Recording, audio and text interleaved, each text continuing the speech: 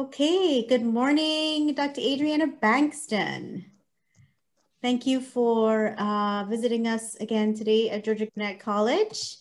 And everyone's familiar with Dr. Bankston because she was here before, taking us through journal clubs, our journal club on science policy analysis. And so today she's going to lecture for us on how to write an effective science memo. Because the goal is that based on all of the legislative research you guys have been doing for the entire semester, we want to crown it all with crafting a science policy memo of you. And the ultimate goal would be to have that received and accepted and published in the Journal of Science Policy and Governance, of which Dr. Bankston is the Chief Outreach Officer. So I hope you have good questions that she can answer you as a professional in legislative analysis.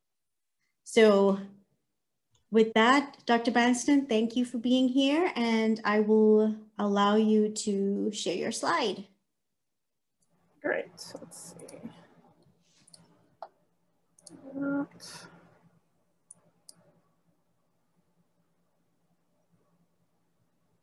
Okay, so full screen. All right. Great, so thanks for having me back. It's been enjoyable talking to students over the last couple of months on these issues, and there's a lot of interest in policy training. So it's a good time to be doing this during COVID too. So I have a few slides on sort of general principles on memos, and then I'll go into the paper from Sarah Benninch as an example. So starting with this diagram, you've probably seen this before, and you know that academic writing is very much starting with the background, followed by supporting details, conclusions, etc. And writing policy starts sort of flips the pyramid, in that you'd start with the bottom line, answer the question of what, so what, why do I care, and then you add the details. So this is essentially the flipped argument from the way that you would write an academic paper, and applies to the public as well as policymakers. So I think I've told you a little bit about communication before, but just to reiterate that policy writing is very different. You want to think about, these are good general principles and will apply to your memo specifically because of the way that memos are being done. But generally, you want to think about who you're writing to, and not just who is your audience, but in the more larger context in terms of being aware of what current issues exist around the topic that you're interested in, who's engaged in them.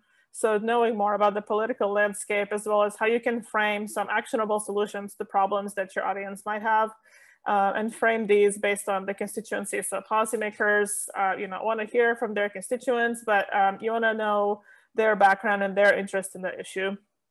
The second is, what is your message that you want to send to your particular audience? So again, the way that you frame this will depend on who you're talking to.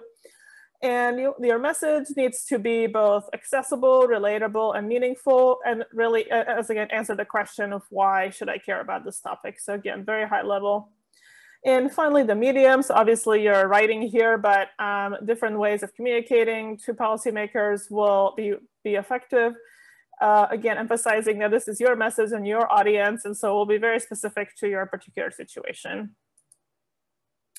So I can tell you from my role at UC and others that about 85% of my job is writing. And so it's important to learn some of these principles here for memos and broader as well. So when writing policy, you want to be using active verbs. So active verbs obviously convey a certain tone of leadership and responsibility.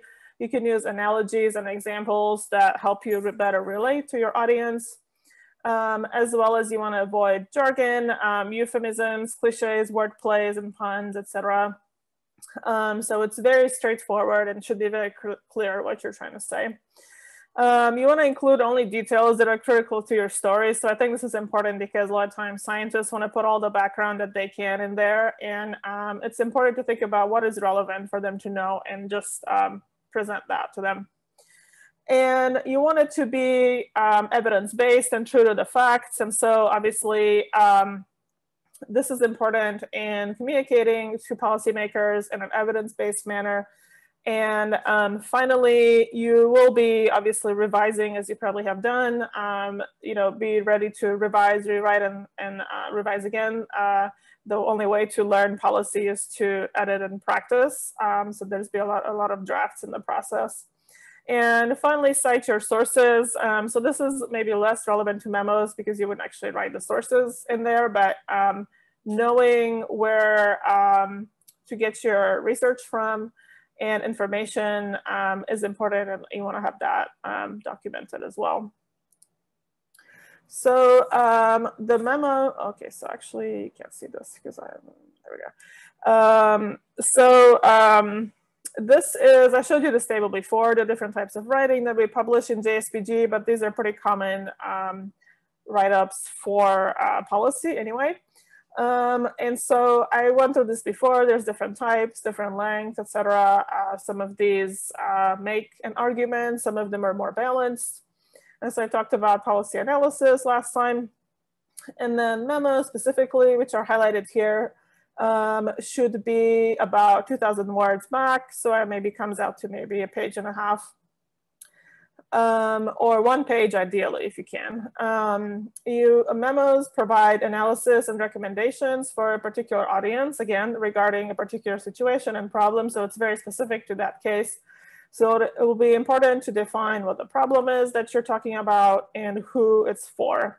And so a lot of times you'll be doing this, maybe you could even do it internally within an organization. You're directing it to a specific individual and would have also an executive summary, which you've seen that in the paper, but that's more academic, but you would normally do that as well. Whether you're in policy or not, that's kind of a good strategy for memos generally. So we can start with some basics. So as I described the policy analysis before, basically the same idea here. So who writes memos and what are they for?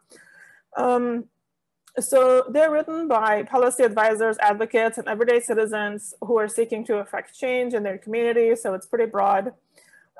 They're usually pretty straightforward, concise documents that analyze an issue and offer recommendations to inform and guide a decision maker. And so the thing to note here is that policymakers have a finite amount of time. So having a concise and straightforward presentation of your information is essential because they won't have time to read long documents.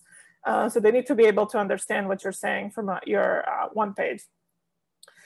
And so in that respect, you want to communicate only the essential information that they need to know quickly, that they can skim quickly and understand clearly what you're saying. And based on this, what it says here is that you want to basically use it as a vehicle to persuade them to act on a particular issue in a certain way. And they're mostly written for individuals who are uninformed but intelligent readers, not policy wonks. And so it'll be, this will be important when you're writing to remember that they may not be as familiar with the topic, but they're should be able to understand as an intelligent audience. So readers of policy memos include politicians, lobbyists, non-governmental organizations, community leaders, and public initiatives. So it's really, again, pretty broad between the public, policymakers, and others as well. Sorry, my computer's trying to do something here. Okay. All right. So next,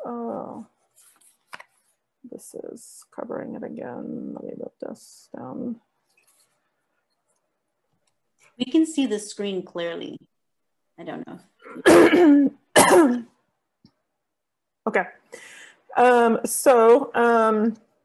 Right, so now you know a little bit about the basics. So I want to now talk about sort of broader context of putting your memo in the context of what's going on politically. You want to ask yourself why you're writing this. So what is justification and the need that this memo is filling? Whom do you represent? So who are you writing this as? And then in terms of a larger context, you want to do your research, on prior legislation. What does prior legislation on this topic looks like? What do you propose? And has that been done before, or is it new? So to be familiar with the background on that issue. You want to think about how funding should be allocated to accomplish your recommendations. And more broadly, again, what is the political context under which you're writing this? And thinking about these factors beforehand will make it easier, more likely that your memo will achieve the goals that you want it to. And you can see the structure here. So the structure obviously is also critical to the success of your memo, especially in terms of clarity and conciseness. And then the structure here, so as I mentioned, you want to start with the bottom line up front. You can present your takeaway message right at the top so they can see that. This will be followed by relevant and concise background. Again, don't give all the background that you have, only what is needed in order for them to understand and bring them up to speed on the issue as briefly as you can. But again, explaining what the issue is and the significance to the reader. And the more direct the significance is, the more effective your memo will be. So again, knowing who you're talking to and what their stance might be on this. Next, you want to define your argument through relevant dimensions. So this means that in addition to being evidence-based, other dimensions should be taken into consideration as well. And I'll cover this towards the end in terms of different things to consider. And then it's also important that you not only state your recommendations at the end, but also that they're clear and that you provide a specific blueprint and policy roadmap for implementing them. Not all memos will do that, but in principle, and I think especially for teaching and training and learning how to write this, it's important to take the next step and think about, okay, now what would I do with these recommendations? And if that happens in the real world, that your policymaker would actually read it, you would actually want them to take an action with those recommendations and thinking about the next steps from there. So some factors to consider in terms of writing, tone, etc. So these are all more considerations for writing a memo that is effective. So you want to have a tone that is neutral and straightforward. You want to use active voice, as I mentioned. This suggests that there's an ongoing problem and also conveys a sense of urgency. You want it to be brief, again, so the reader can understand what the main points are quickly, as well as objectivity. So you need to show both positive and negative outcomes of your proposed recommendations, or at least, even if you're making an argument, be aware of what the counter argument is and might be, and that's very likely to come up. The audience obviously should be able to easily understand how the information that you present is translatable into concrete policy decisions. And your memo should be concise, so the argument needs to be very succinct without unnecessary details. And it needs to be substantiated by credible findings and evidence, so again, data and evidence-based writing. And finally, you should consider the political palatability, because policy memos often pertain to political issues. So it's important to consider the political positions of your readers and how they might respond to your recommendations. So here's a structure. As I mentioned, in the real world, you would actually direct a memo to a specific recommendation. So obviously JSPG isn't written that way, but you would consider, to write specifically who it's from, who it's for, if it's a specific representative. That's helpful, and again, understanding their background. So you would be writing towards specific individuals or organizations or particular decision makers. And your memo would have the header, which is to, from, who is it from, who is it for, typically have a summary at the top, and then sort of follow a structure of what do we know, what do we recommend, what are the limitations of this study, and what are the barriers to that policy, and conclusions. So the background here in red is, this is sort of the, I guess, correlating with the Benish paper now, transitioning into that. And so if you read the paper, you'll see that she does a really nice job of, I think, laying out these different sections, and which I think it's a good example to teach on, because it's pretty straightforward in what she's asking for. So in relation to this structure here, the way that she she writes it is that starting with a problem, what the issues are, the context in which this is written, opportunities for growth, and then recommendations coming out of that, and that this landscape provides opportunities to improve and recommend different policies, and then conclusions.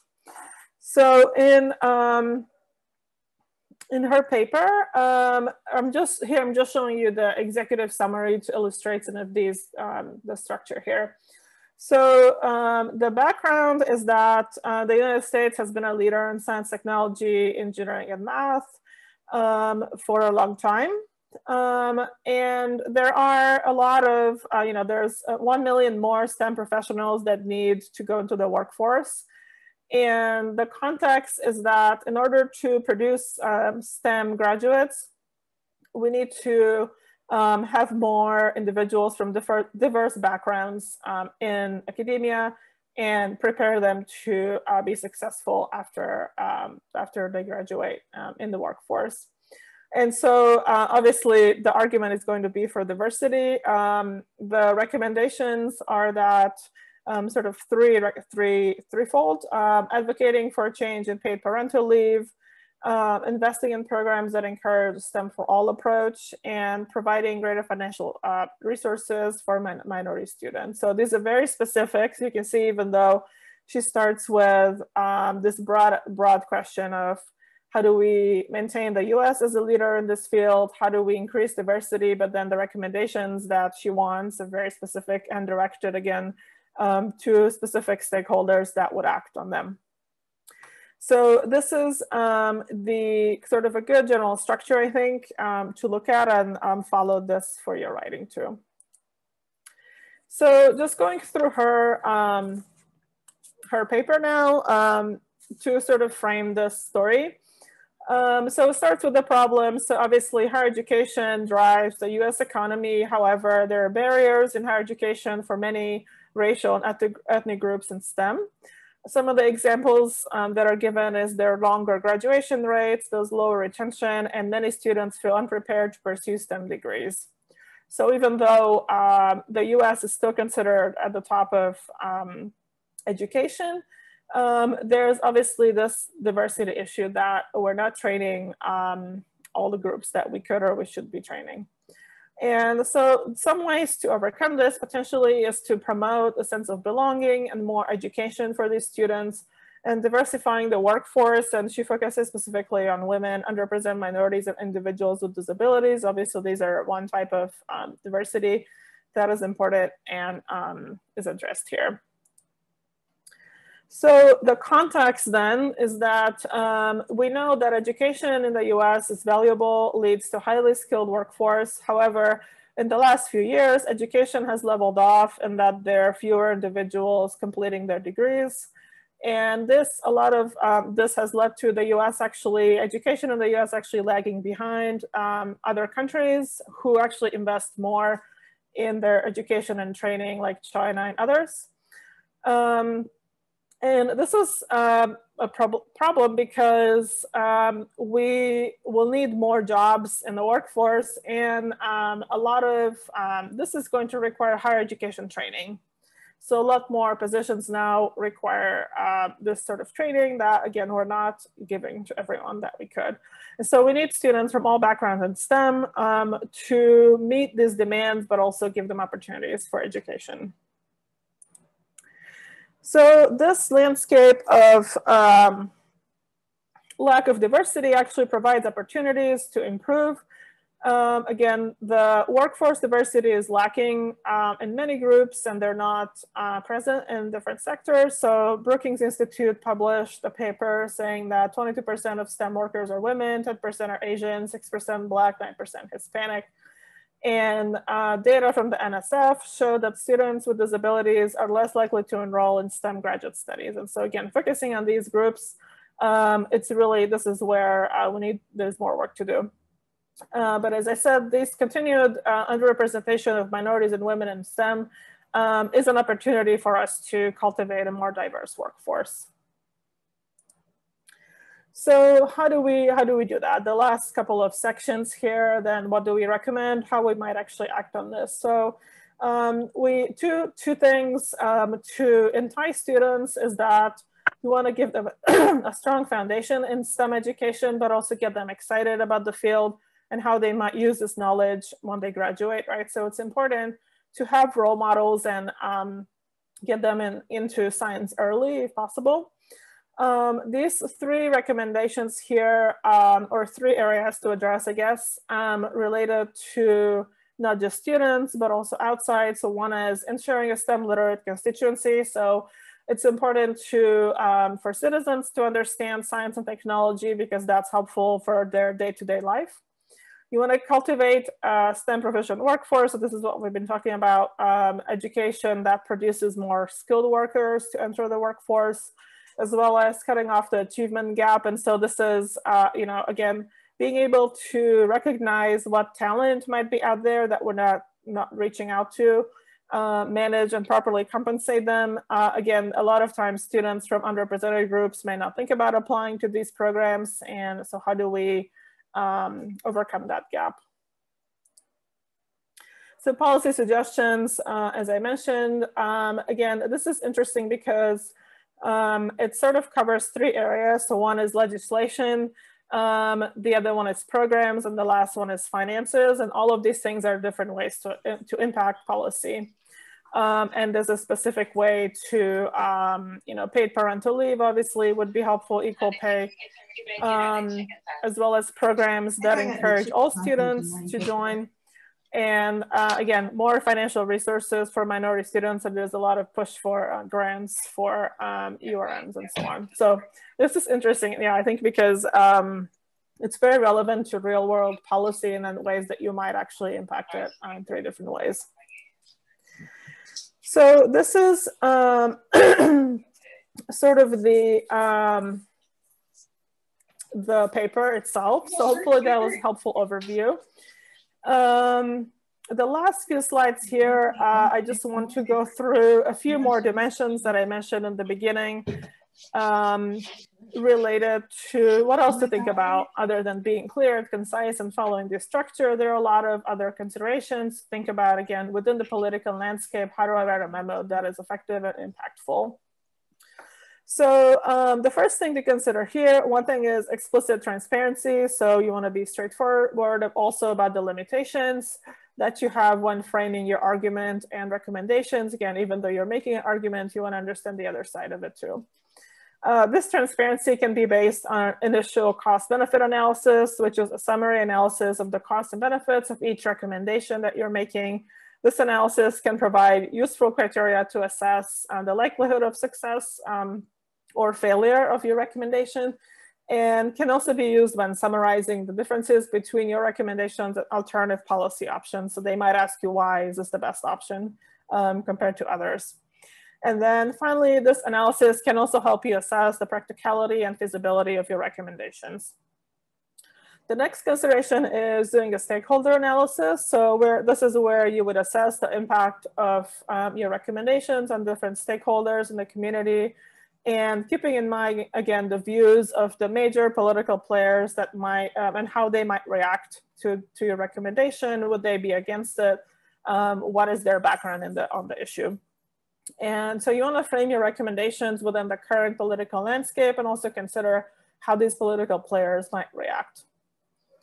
The next one is a social impact analysis. So this refers to examining the broader social consequences of your recommendations. For the most part, you need to be able to explain how your recommendations actually address the problem and what the broader implications might be. And this will entail very concrete suggestions and also explaining, again, why one option is better than another relating to societal impact. In addition to these broader considerations, you need to think about feasibility of your recommendations. So this might be in different contexts. Again, whether it is politically feasible, operationally feasible, and financially feasible. So it's okay if there's, you have a radical idea but it must be realistic and also doable based on these criteria, as well as, again, in the broader political context.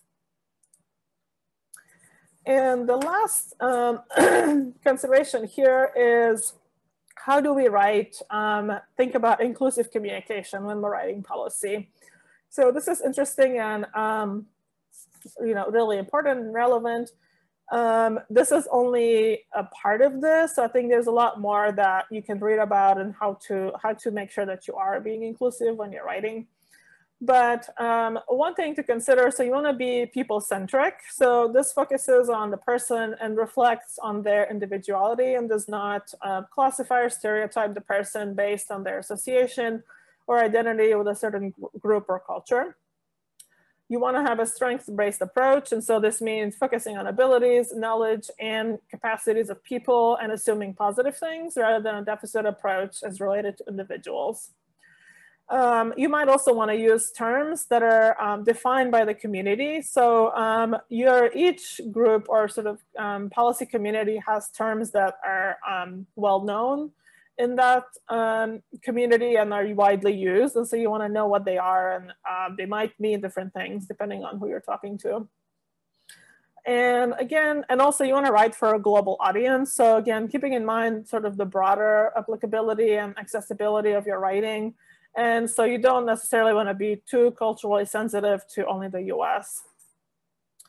And then on the flip side, you don't want to use, so I think some of this is probably common sense, but you don't want to use language that shows prejudice, stereotyped, or discriminatory views of particular people or groups.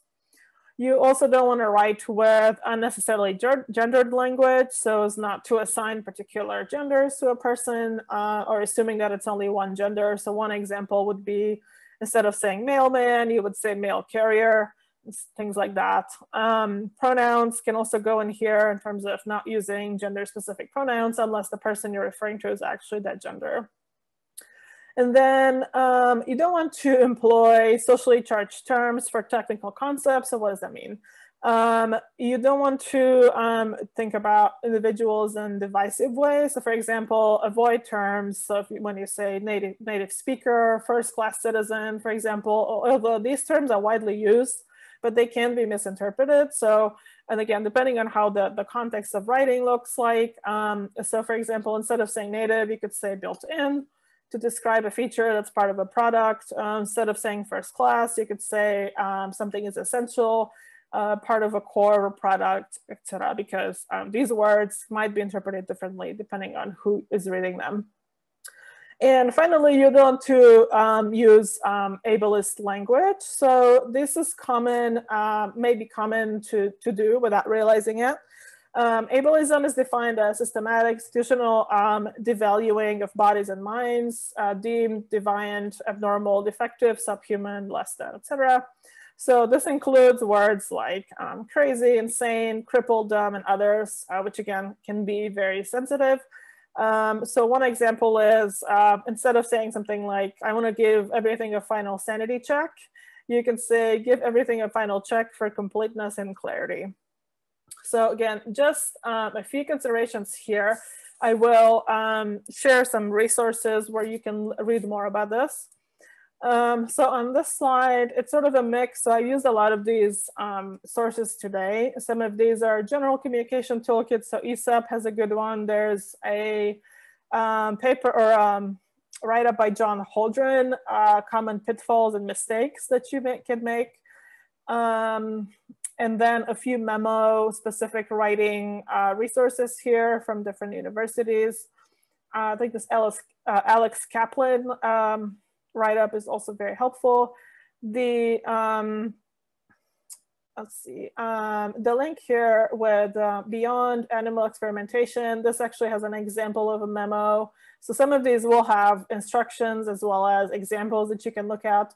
From the Broad Institute and Seattle, again, with inclusive language as well. So hopefully these will be helpful. I'm happy to send you more, but I think this is a good start with both writing as well as thinking about being inclusive.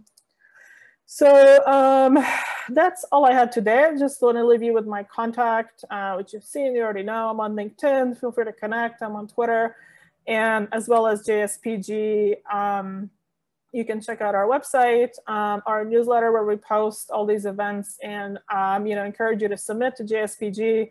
And we do a lot of outreach. Obviously, that's part of my role, to elevate the authors and the work through webinars on our podcast. So we just started this podcast a month ago or so, where we interview authors. So that's another good opportunity for you to highlight your work if you publish in JSPG. And then we're also on Twitter at SciPol Journal. That's it. Thank you.